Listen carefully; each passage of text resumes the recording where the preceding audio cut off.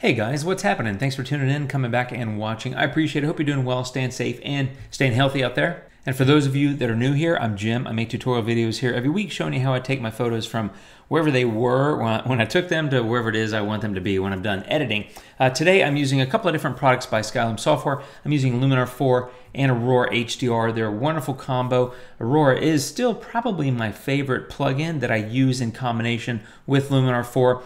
They just work together so well. I used to do a lot of HDRs where I'd take multiple brackets, combine them, and build a true HDR. These days I'm not doing that so much, but there are certain scenes that kind of call for that look.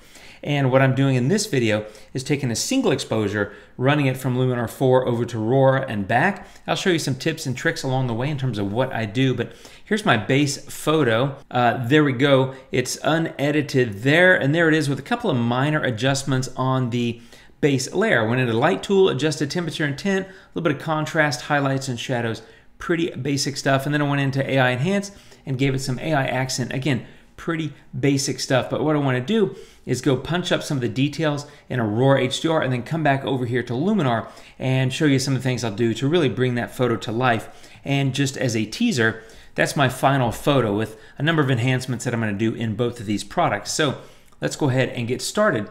I've adjusted my base photo. It is a RAW file. And I can't remember if I said this was shot in King's Cross Station in London. Favorite town, lovely train station, big old cavernous places like this are just beautiful. So normally what I do before I go to Aurora HDR is a couple of minor things like what I just did over here. And then I'm gonna say Edit, Plugins, and Aurora HDR, and pop over there and have a little fun. Okay, here we are in Aurora HDR 2019. Again, love the product. That's what the photo looked like. There it is. It does apply a little bit of tone mapping. I'm gonna go into the HDR Enhance filter set and get some HDR clarity and smart structure, which give it a little bit of grit, a little bit of crunch. And I also, because of the way this is shot, which is straight down there with this train, there's a lot of depth in the photo, and I think adding that clarity and that smart structure really crunch it up a little bit, which I think enhances the depth. I think from my eye personally, I just kind of want to look all the way down there and kind of see what's going on. So not a massive difference, but that's before. And that's after. You can see it's bringing up a little bit of the texture there, which is going to reflect some of the light and color work that I do later. So I'm pretty happy with this. Let me show you. There's before and after Aurora HDR. It definitely has a little bit of an HDR punch to it, but I'm happy with that. So I'm going to say apply. It's going to go drop it back into Luminar 4 as an Aurora HDR layer. Okay, friends, here we are. I am back in Luminar, and there's my Aurora HDR layer. If I turn that off, that's before I went to Aurora HDR. And that's after. Now, it is a little bit HDR-like, and what I did in a recent video showing Aurora HDR, I'll put the video there, is I went in and I painted the Aurora HDR effects just into the cars in that other video because I only wanted to apply it selectively.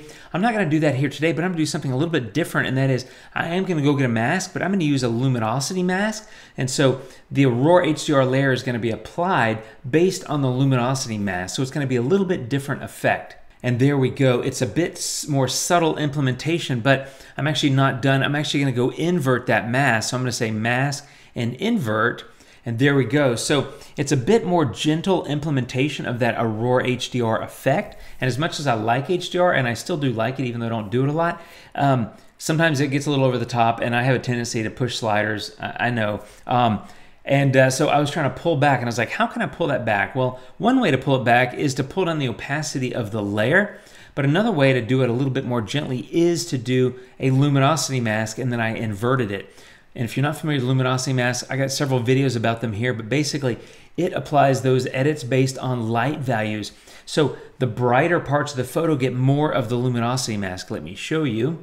And then the invert of that is true. So in this case, I inverted it, so more of the HDR effect went into where these areas are red. Those are the darker parts of the photo, again, because I inverted the luminosity mask. The brighter parts of the photo, which is pretty much the ceiling lights and that sort of thing, got a lower value or a lesser implementation of that HDR effect. So it's a way to still apply some HDR to your photo without really overdoing it. And then if you wanted to, you could come in here and also pull this down a little bit, which I actually think I'm going to do. I'm going to pull that down to about 85. So Aurora HDR layer, luminosity mask, inverted opacity reduction, much more gentle implementation of that HDR effect. There's before and there's after. It's noticeable, but it's not extreme. Now I'm ready to do some more fun here in Luminar, so I'm gonna add a new adjustment layer and go add a number more filters and tools to really get this to where I want it to be. Okay, and one thing I recommend on layers is coming in here and renaming them. You can just click that and say rename. I'm not going to do it because this is my last layer, but you'll notice the Aurora HDR layer actually gets named that when you go to the plugin and back. I'm not going to change this one, but if you have a lot of layers, I recommend naming them to help you sort of keep it straight. Now, I've got to refer to my notes a little bit. I'm going to go about a 9 on warmth, so not a lot, just a little bit there. And smart contrast is going to be about a 17 or 18. And I'm going to take the highlights down about a -50 to 53, something about like that. So all I'm really doing is balancing out the light and a little bit of color. I'm going to come in here at AI accent and give that about a 37 or so, something about like that. And then AI structure is going to get something in the low 20s, like 22, 23. I am amping up a little bit of that HDR look by doing the AI enhance, which is brightening and adding some contrast, and the AI structure, which is also adding a little bit of crunch. And speaking of crunch, I'm actually going to go a little bit more by adding in small and medium details, just a light effect of that. But it is a train station. I'm okay with a little bit crunchier look because these are not, you know, this is not a modern art museum where it's pristine and shiny. It's kind of gritty, and bringing up that feeling to me is kind of part of what the photo asks for. You can do whatever you want. This is just a personal opinion and a personal preference. I am going to get golden hour and give it a little bit more of that golden touch, which I think brings out the yellow at the end of the train. It brings out that yellow stripe there on the boarding platform. And of course, the walls that are brick are kind of yellow as well. Okay, now I'm going to pop over to the creative tab. I'm going to get dramatic, and I'm going to go to only about 14 or 15 here. Again, a little bit of crunch, so I'm just kind of playing up that crunchy look because, again, it's a gritty train station. I've said that enough times. Mystical I am going to get. This does a little bit of the opposite effect. It creates a little bit of shadow and mood, and I like that in my photos, and I think it softens up a little bit of that dramatic look. And the next thing I'm going to do is get a LUT. And in this case, I'm going to get the LUT called Los Angeles. As you hover over the LUT, you'll see that it sort of changes some of the, or it gives you a preview on the photo. So I'm going to click Los Angeles. And once again here, I'm going to do a luminosity mask. And again, applies it to the brighter parts of the photo, but also once again, I'm going to do an inversion of it. The reason that I'm doing the inversion is because the look the color look in this LUT, I like in the darker parts, not in the brighter parts. So I'm going to create the luminosity mask, but that's a quick and easy way to really apply it to specific tones in the image. In this case, the brighter tones, I'm going to kind of leave alone, and the darker tones, I'm going to get more of that LUT. Okay, so there's my luminosity mask. There's before and after. You see, you can't really tell. So what I'm going to do is click on mask, brush, and I'm going to go over here and I'm going to say invert, and there you go. So now I think you can see a little bit better. Let me turn this off. There's before and after. It's not massive, but there's a little bit more of that kind of steel gray, kind of bluish color in the darker areas, specifically those two parts of the roof and kind of maybe a little bit of the tracks and this pathway or walkway here on the right hand side. Now I'm going to go to Orton, and I'm going to go over here, and I'm going to give that about a 40, which is pretty heavy, but again, it creates a little bit of shadow and mood, and I just like that look. Again, I tend to like a little bit more dramatic edits. If you've been here before, you know that, but it adds a nice bit of shadow and contrast. So if I turn that off, there's the before and the after. That also softens up, again, kind of like Mystical does, it softens up the appearance of that crunchiness that I got, both from the Aurora HDR layer, but also from using structure and things like that and details here on this layer. Okay, now I'm going to pop over to the Pro tab, get the adjustable gradient. In the top, I'm going to give a boost to contrast of about 20.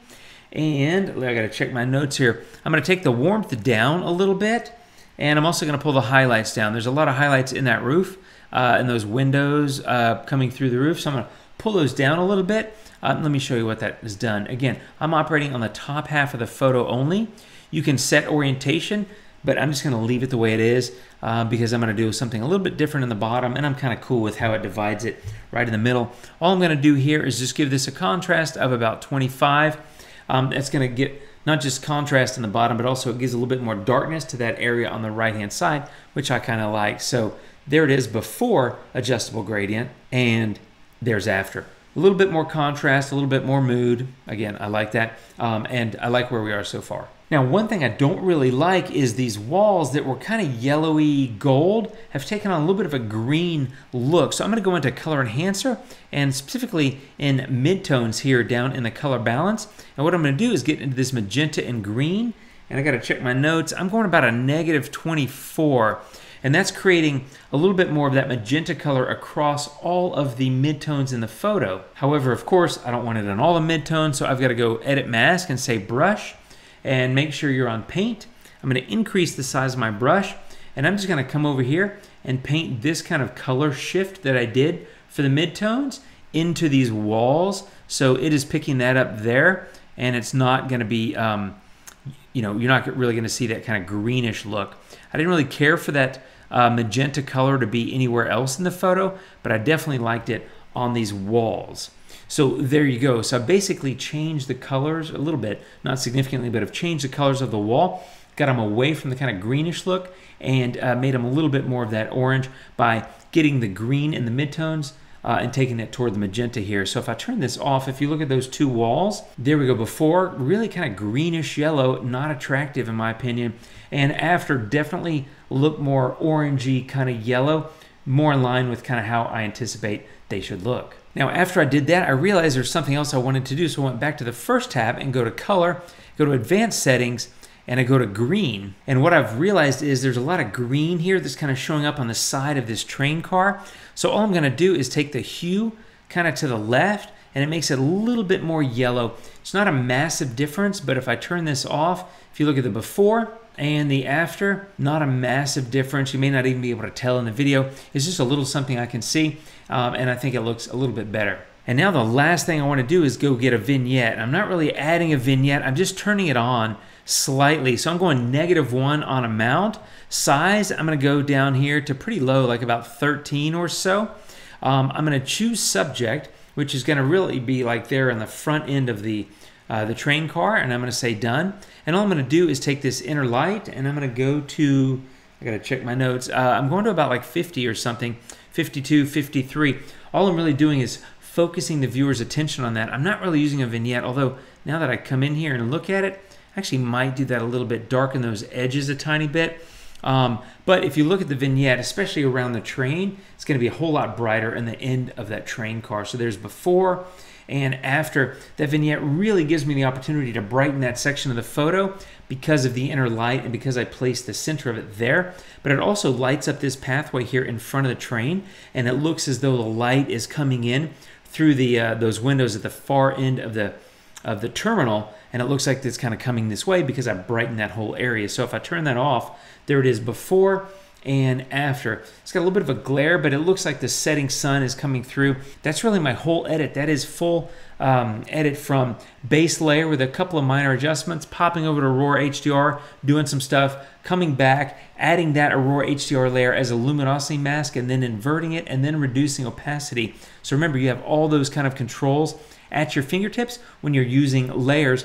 And then this layer, I just went in, used a bunch of different tools to get the colors and the tones, the shadows, highlights, all that kind of stuff, the way I wanted them to look. A couple of luminosity masks, a little bit of brush masking. And honestly, if this is too much for you, I get it. It's I wouldn't call it over the top, but it's definitely kind of heavy-handed. You could come in here and say, hey, I want to take this down a little bit, and you could just reduce the impact of all your edits by making an adjustment amount, or once again using a mask and perhaps putting a luminosity mask on the photo. I'm not going to do that for this layer, and in fact it goes to 100. I'm going to leave it there, but that's my edit. Let me show you the before and after. That's how I started. Single exposure, kind of boring. I wanted to give it some character, some life, and there it is afterwards. It's got some character and life. May or may not be to your liking, totally get it. And I might play with the colors a little bit more. I'm detecting a little too much purple kind of over here, so I might have to go back and pull that back a little bit. But regardless, that is how I would edit this photo mostly. Like I said, I might make a few minor changes, but I really wanted to show how I integrate Aurora HDR into my workflow, show some tips and tricks around luminosity masks and brushing, both at the layer level and the brush, or I should say tool layer. tool level. And basically, it just comes down to experimentation and taking control of the photo by using the tools that are at your fingertips, and allows you to achieve your artistic vision for a shot. That's how I did this one, my friends. I hope it helps. I will be back with more Luminar 4 stuff soon, and I appreciate you watching. Have a great day. Take care, my friends, and adios.